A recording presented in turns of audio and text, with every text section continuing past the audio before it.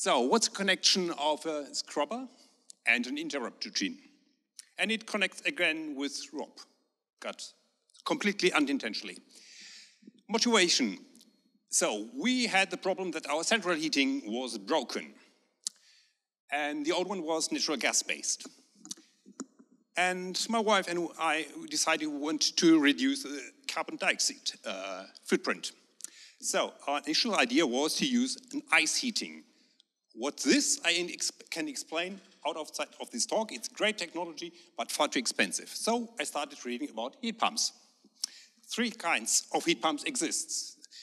Water air, water with water deep borehole, and water planar slip ring.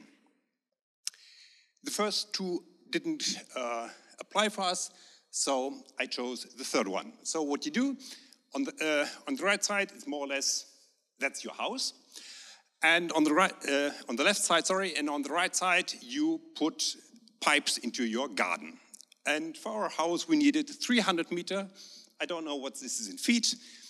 And there has to be 1 meter deep. I think it's about 4 feet, more or less, for the British people. And well, since we wanted to spare some money. And then I had started planning to how to do this and how to put this into the ground, because we have some plants and some trees and I didn't want to cut them. So I made a sketch of our garden and I started to use these scribers and put small arrows and try to bring 300 meters into our garden. After the first planning, I did it in real life. So this is more or less 300 meters. And then I start digging. It's great fun for the kids too. And the lawn got some dents, as my sister called it. So here at the bottom you see an example of the pipe which had to go into the ground. So this kind of connection, so there's a connection which go into the garden and the other side go into our house. The next part which is going into the house, is not my domain, so I took our local plumber.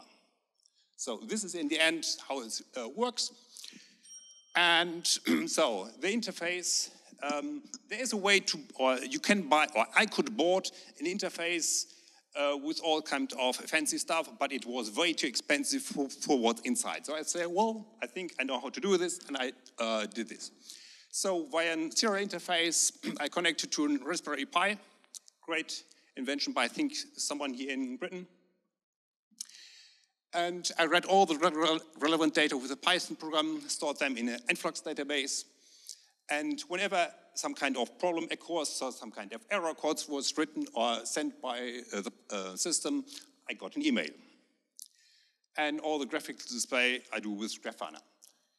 The next point is I wanted to measure exactly how much power the complete system is consuming. And there's a small device in our electricity box, and it sends 1 pulse per watt.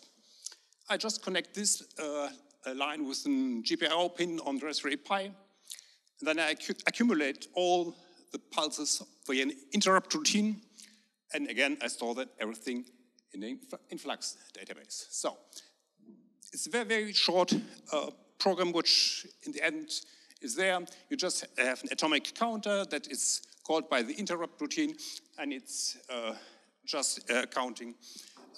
It just increased, and every minute I read out the value and reset it to 0, and then it's stored.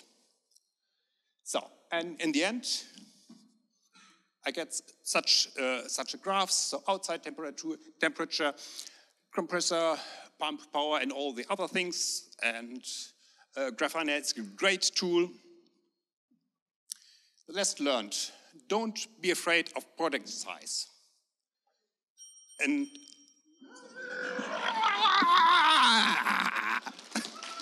thank you very much, Felix.